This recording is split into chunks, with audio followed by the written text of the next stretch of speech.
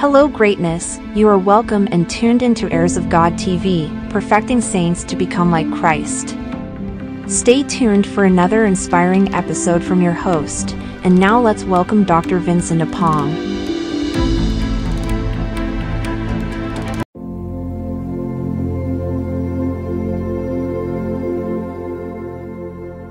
Hello greatness, how are you doing?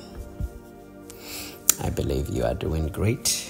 You are welcome to Heirs of God TV, or podcast, depending on what you are watching or listening to, right? If you are watching this, then welcome to the TV. If you are listening, then welcome to the podcast, right? I guess we have a podcast too on Spotify and all the other podcast channels, so you can search for us over there as well.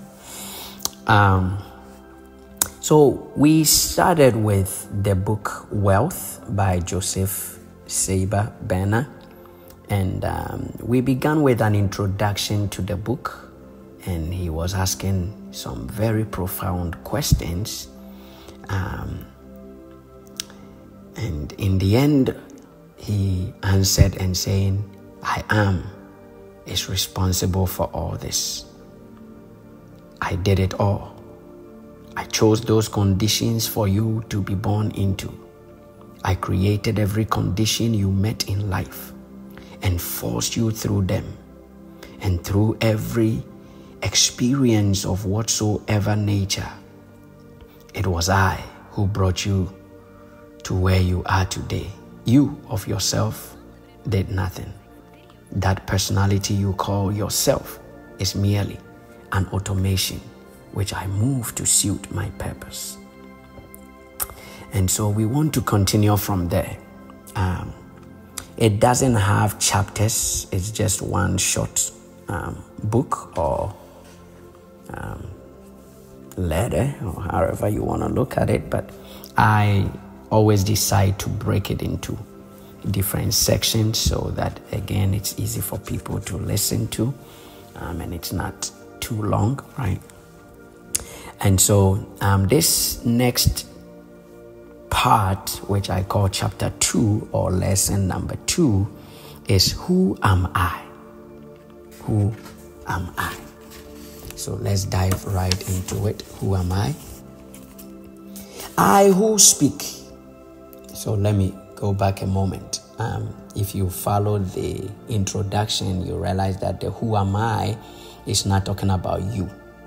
It's talking about the person who said that it is he who brought you through all the conditions that you find yourself in, right? So that person is about to introduce himself to us. He said, I who speak with so much assurance and authority, be still and know I am you, your true self. That higher, purer, supernatural part of you that arouses itself as you read, which sits back and listens and judges and points out the truth of these words to you consciously, and which from the beginning has guided and taught you all the truth you know today. Not that personality you show to the world and which you think is yourself. Not that proud, that selfish mask of a self that has been feeding you on error all these years. For I am your real self. That something in you which you know has made you all you really are. That has inspired and cautioned and chided and urged and led you on and on, despite the hardships and the obstacles and the sufferings and the failure, until you have, in a dim, half-conscious way, grown to rely upon it, without knowing definitely why. Yes, I am that something.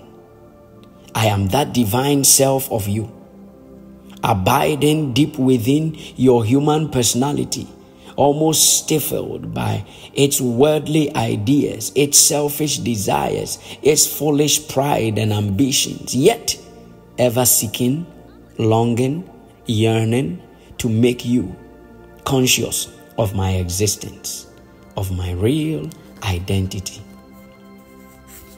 Yes, my child, that's something am I who from the beginning have been sitting here within, quietly waiting for this moment.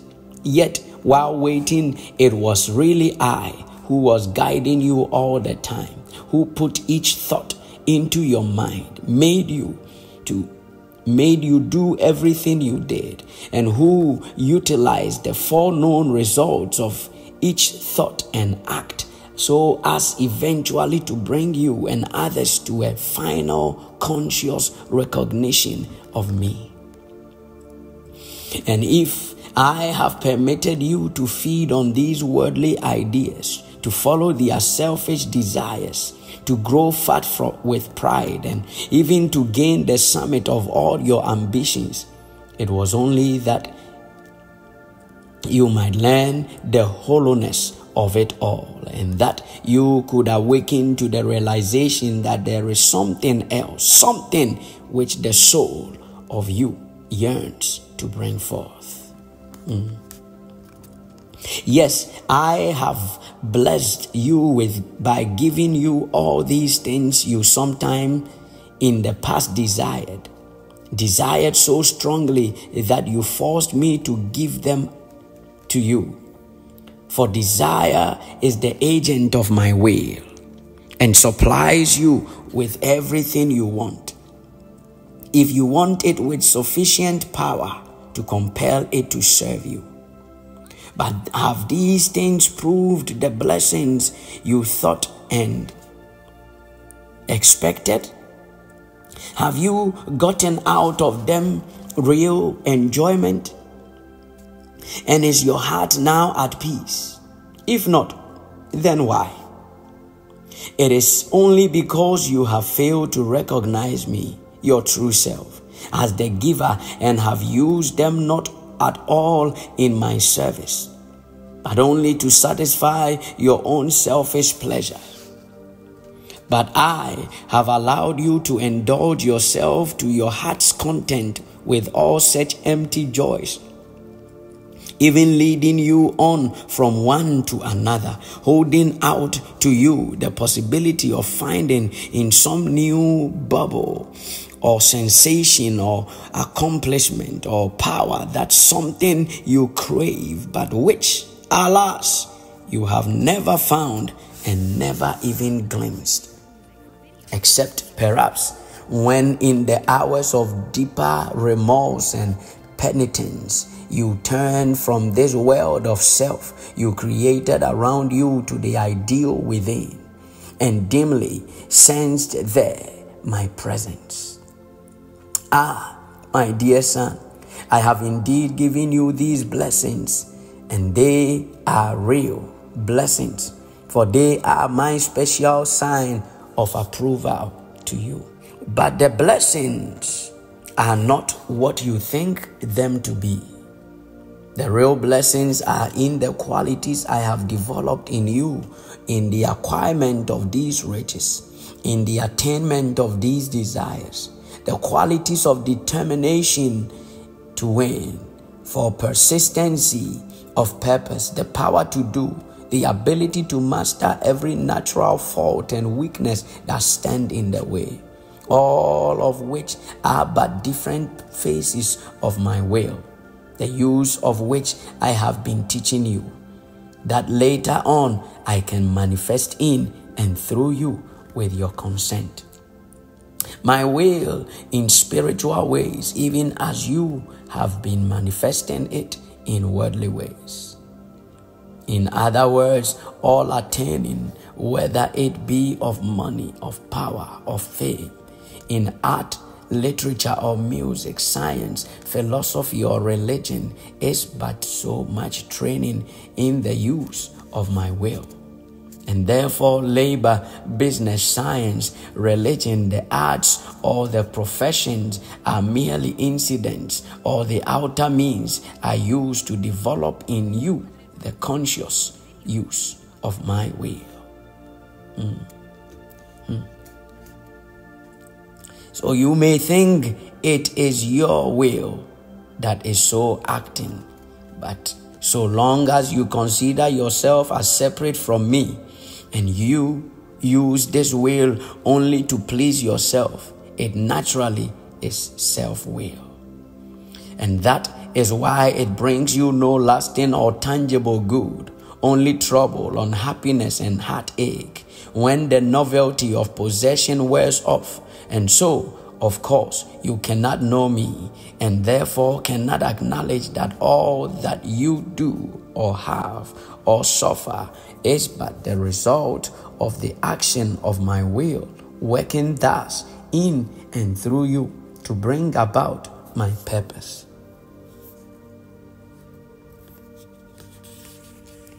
But the time is coming when you will understand somewhat of this. Hence this message, hence this special favor to you.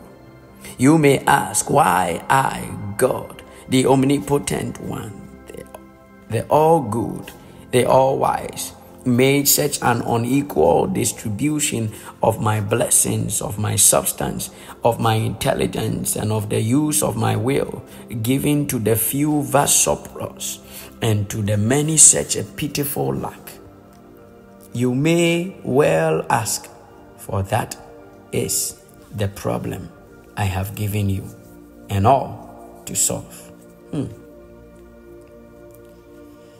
But as I have enabled you partly to solve this problem, even though you do not know it, I will now disclose to you some of the apparent mysteries.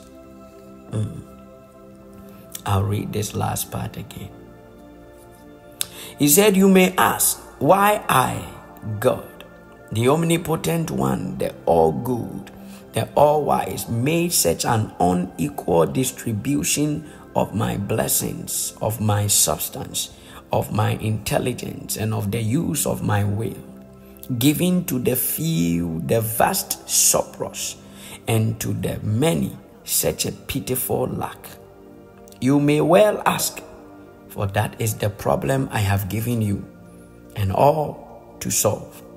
But as I have enabled you partly to solve this problem, though you do not know it, I will now disclose to you some of the apparent mysteries. And that brings us to the end of lesson number 2 of wealth. Lesson number 3 is know. The knowing. I will see you in lesson number 3 of the book Wealth.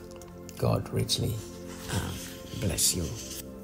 Have a good one. And please don't forget to share, subscribe, and add some comment. Let's see what your takeaway is. What did you get from this particular lesson?